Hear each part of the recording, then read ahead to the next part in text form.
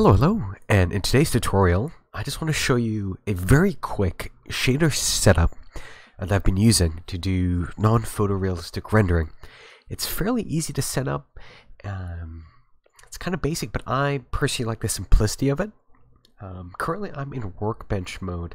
Now, there's a bit of a setup in terms of how to get it working, or at least this is my own workflow, where, as you can see, I've been modeling this spaceman. And if I click on a part here, and let's go to the object properties, in the viewport display, I have it set to the color here. So all of these are set in different colors. Now there's a reason for this, is because the shader that I am going to show you takes this information, and so we don't have to assign each part a different color. We can save time just using one shader. And that's what I like. So we're going to drag on a new window. To access that, we'll just go to the crosshairs on the top right, drag it out, click up here for the editor type, and we're going to go to Shader Editor. Once here, I'm going to load up, you'll see the default material here. It should just be something random like this. I think most of these don't have any, or they all share the same one, which is completely fine. We can just call this master shader. Master shader. You know, doesn't really matter. And then we're going to go here, click on that, and you can see that there's really nothing here. So let me bring this to Filmic so we can just take a look here, and you can see, let's put in a light source just so we can actually see what's happening here. Here's the spaceman. No material information whatsoever. And just for difference, these are the colors that I want to use to inherit, and I've already set them. Alright, so we have no spaceman here. Let's click on the material here so it loads up. I think I was clicking a suit here. One thing to do too is I'll just select everything like this. Click on this material here. Select everything. Double click A, Control L, link materials, and now everything should be linked to the master shader. And just take a quick look here. You can see that everything is master shader, which is super helpful. Now, the simplistic thing we're going to do now is we're going to hover over the shader editor here, Shift A to add. We're going to add something called object info. Now this is simple. So with the object info, we'll just drag color to the base color, and now it's all shaded. And this is just deriving from one single shader. It keeps your project files neat. That's cool. We can use this now to start stylizing things. Now I like to think in terms of 2D design or Photoshop. That's my primary background is design work, and I love using the lasso tool. I love using flats and like maybe 2 tones, 3 tones max. And so I'm just going to show you how to emulate that. So we have our base color here. Usually in Photoshop, the thing I tend to do is I'll create a new layer purely for shadows, and I'll have that on a multiply setting, and then I'll either have a light color on top to tint everything. So it'll be like blue, but all the colors underneath will be tinted that color. So the values are relatively the same. Okay, so we're going to use the shader to RGB, and we're going to hook up a diffuse shader like this. And now what this does is it just converts light into RGB values. So take a look. Well, it looks like there's nothing textured here, but just to show an example, I'll plug in a color ramp, which is my favorite thing to do. And if we drag this up, you can see we can start playing around with this. And now we can start manipulating this. I always advise for play, so you can start like cranking values like this. You can get a hard edge with a slightly soft edge. You can like bring this up a bit to get some gradation on here. You can have like a little bit of a comic book look to it if you want, where you can have like the core shadow in the middle and have a little bit of a nice gradation like this. And it kind of looks like an airbrush look. There's so many things you can do with this, and the only way to find it out is just to play. Okay. And we can go through here. Each of these things have a slightly different effect with the gradient, as you can see here. So again, I encourage play to see which one you want. I like using constant a lot because it has that very cut out sharp look, which I love and I'm always after. Okay, so we're gonna do this. I'm gonna add another one in, and it's like maybe have it like slightly gray like this, And we'll just bring this down so that, let me bring it up. I just want a little bit of a line here. Again, this is going to be my own aesthetic tastes. The ratio here is all up to you in terms of what you're trying to achieve. Alright, so that looks great. But now, if we plug this into base color, we're not, as you can see here, we're not deriving anything. We can also like, and it's also taking the effect of, you know, the specularity, and we can change it to some metallic. You know, to get like super cool stylized stuff. We can also just plug in directly like what we're doing here, where this won't be affected by the light whatsoever. Sorry, the shader won't affect the overall color, but the light will still affect the values. Okay, so what's the next step now? Well, we have object info and we have color ramp. How are we going to mix the two together? Well, there's something here called the mix RGB node.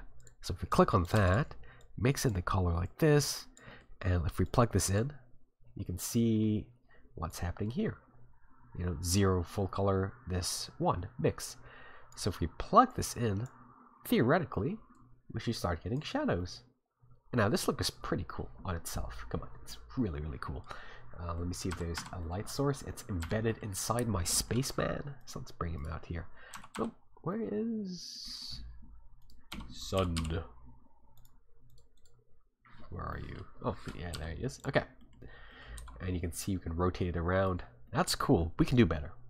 So, we have this guy here. We have this man here, or a suit. And then we can do color burn or multiply. And now you can see that's pretty stylized, eh? What I like to do is we can use, I think we can use overlay a little bit because it has more of that saturation, which I like personally. And then you can also tint this. You don't have to use the values here, like sorry, you don't have to use the color here. So what I mean by that is if I go back to mix, just to show you, white, this can be any color you want and any value.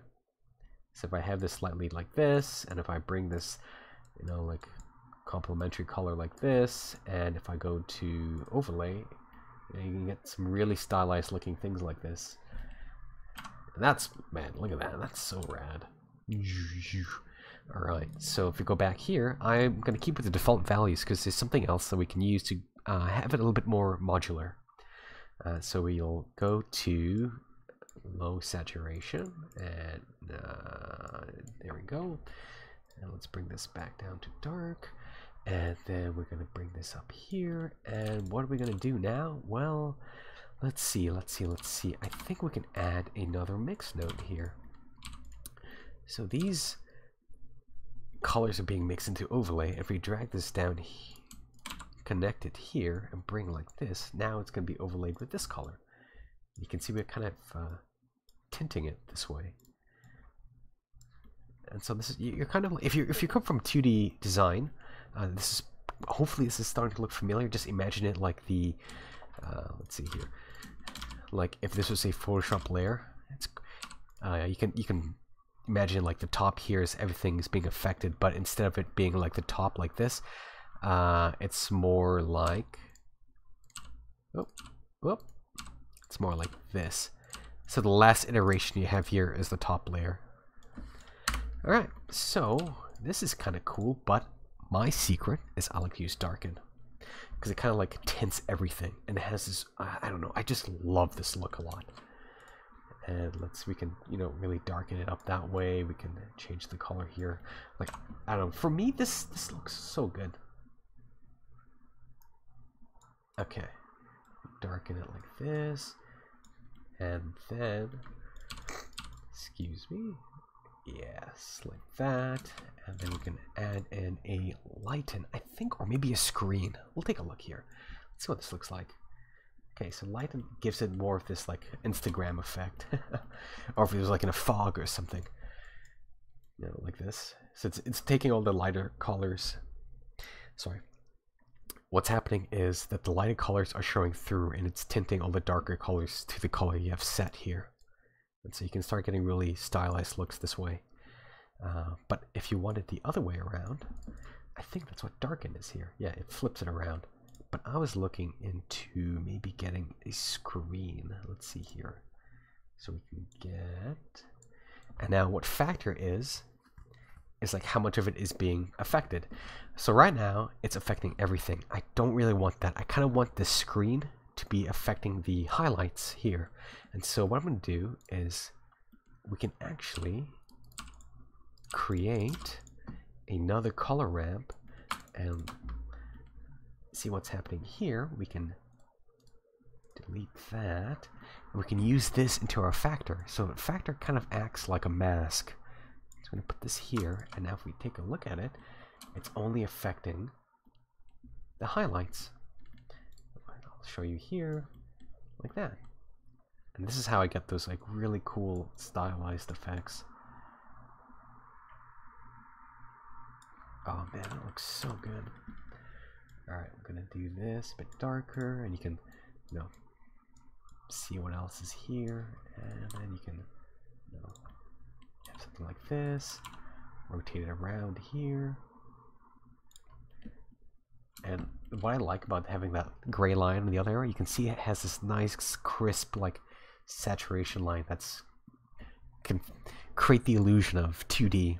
But there's something else too, like maybe it's getting a bit too personal here. Like I don't really believe in terms of like trying to make something look 2D. It's just, for me, it's just like stylistic licks. I'm not trying to emulate something, and it's just if it's aesthetically pleasing.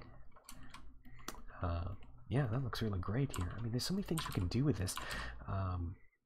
What else can we do here? So I know I've seen some illustrations where a lot of people love texture. I don't really like using texture because I can't tame it. I get too I use too much of it.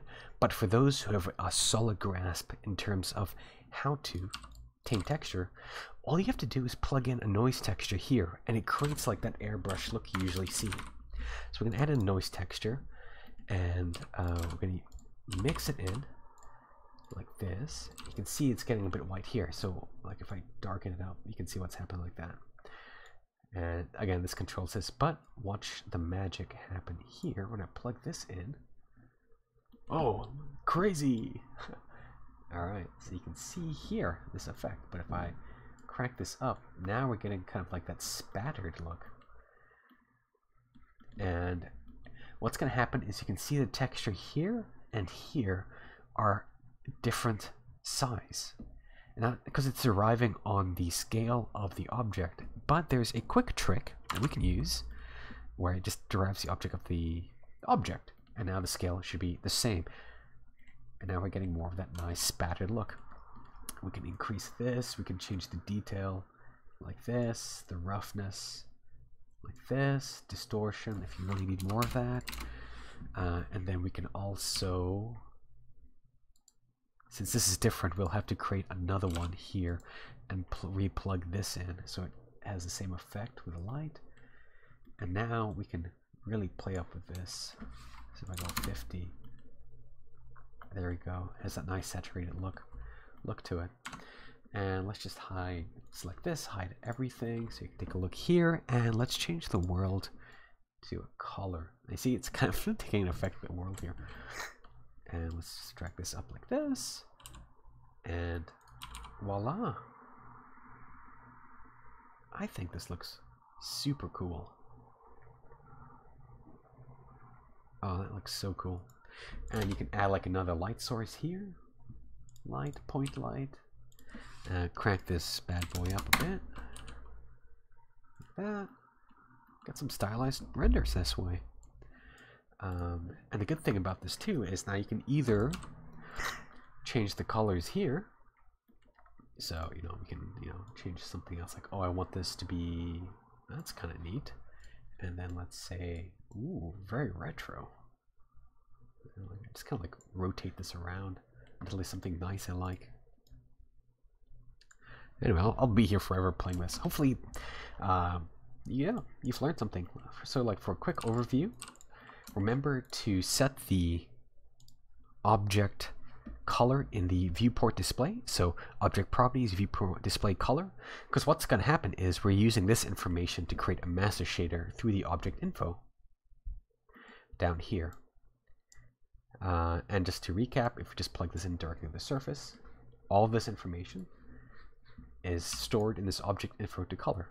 What we're doing here is just manipulating the shadow color and how it interprets this. And I've set this up in a way where it's like a Photoshop file in terms of how I approach color. So remember, the key thing is the shaded to RGB. Remember to plug in a shader to, beforehand so it knows what to convert. And then it's just a series of color ramps. I like using constant to play around with other things if you find something cooler. I mix in the object info of the color with an overlay, and so that the gradient and the overlay look like this. We've added the noise texture, so it looks like that right now. If I go into ease and drag this up and down, you can see there's a bit more texture, like that. Alright, hopefully, yeah, make some cool stuff. See ya.